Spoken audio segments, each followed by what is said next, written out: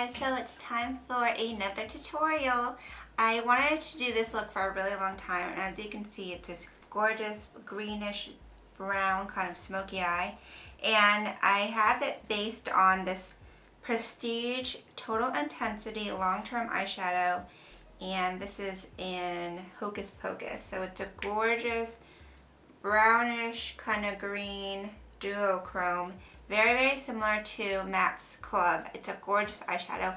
This is a great look for going out at night because it's kind of dark and smoky, and it's also really good for, I think, St. Patty's Day because it has green, but it's not like cheesy. It's still kind of wearable. And if you guys also have the Wet n Wild Color Icon palette, this one is called Comfort Zone. There's another dupe for it in here.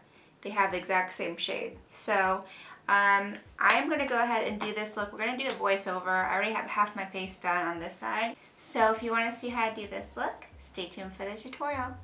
Okay, so first off, got to start out with your base. I'm using my favorite Stilo eyeshadow base in medium, applying it all over my lids, underneath on my lower lash line.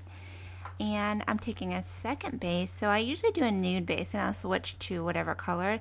In this case it's a black pencil Milani Liquify, my fave. And it makes a great black base because it's really smudgy and still set. So I'm blending it out with my Sedona Lace synthetic blender, and then I'm doing my crease transition.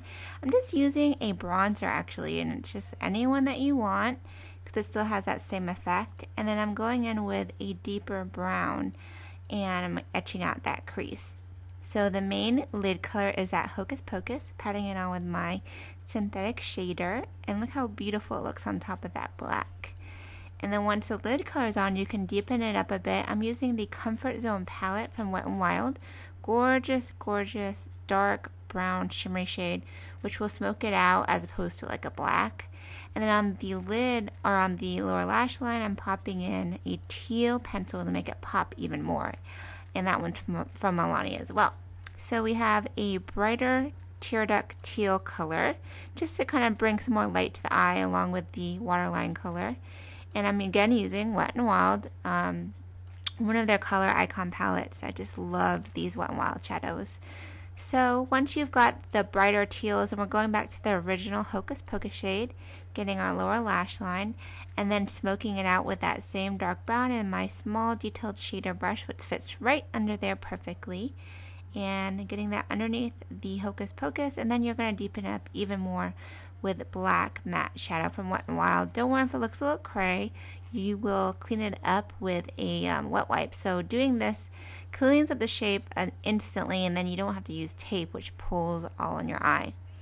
So I did the brows real quick. They came out a little crazy, I'm not gonna lie. I didn't like how they turned out.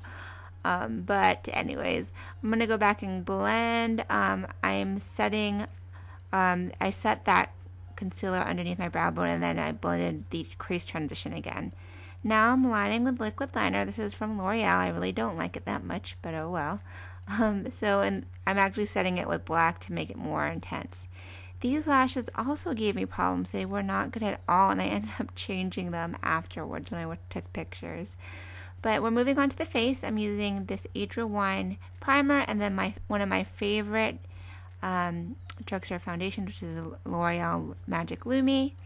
But first I'm going to highlight, and I'm using Palladio's Yellow Banana Concealer. I already did the other side of the face, so just doing this left side. Setting that with Neutrogena, and then setting the rest of my face with Milani Multitasker, one of my favorite face powders. We're going to contour with bronzer from Milani and my small dome contour brush from Sedona Lace. All the brushes are from Sedona Lace. I usually use those in my tutorials. And then contour that out, and then this is a really pretty pink shimmery bourgeois blush using that same brush, which is nice because it really gets the color on because it's really compact. And then we went for nude lips. I used a Wet n Wild Peachy Nude, topped it off with this Milani Random Gloss, and you are good to go. Okay, so this is my final look. My St. Patty's smoky green clubby eyes. I hope you guys enjoyed, and I'll have all the products listed as usual on makeitbyrenren.com. I tried to use a whole bunch of affordable items, drugstore, theatrical, like Ben Nye and whatnot, so that way you guys could replicate it and not have to spend way too much, because this shadow, even though it's really gorgeous and it's a dupe for MAC's Club eyeshadow, you can definitely find a lot of comparable kind of brown duochromes at the drugstore like I did. So that is it, and until next time, I hope you guys have a great night. Ciao, bye.